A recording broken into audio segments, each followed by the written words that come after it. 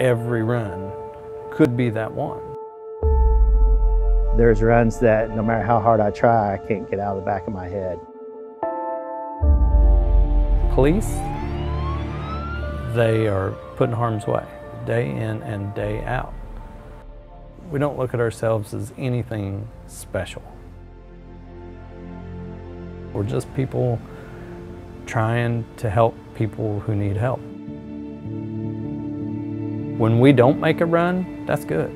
That's good for the public. You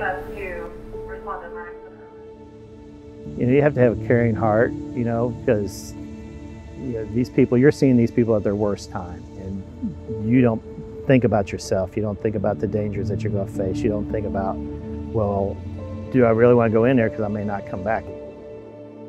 In it to help people, and you got to empathize with them. When you see somebody hanging out of a window and there's smoke coming out behind them, you don't think about it. You just grab a ladder and go get them. I mean, that's just what you do. Everybody on this side of the line is truly here to try to make a difference. We sacrifice a lot. We miss holidays, you know, we miss birthdays, we miss your kid doing things in school. There's a lot more to it than just what the public might see. It's the most rewarding and humbling job I've ever had. And I would venture to say possibly out there. Police would be right there, because hats off to every police officer out there.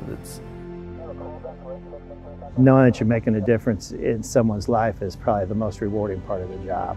If you can make better than when you got there, and you can leave and in your heart you know you made it better for them, then it's very rewarding. Knowing that you get the opportunity to give somebody a chance. We don't even give it a second thought. It's just something that we do, but yet it makes such a difference in other people's lives.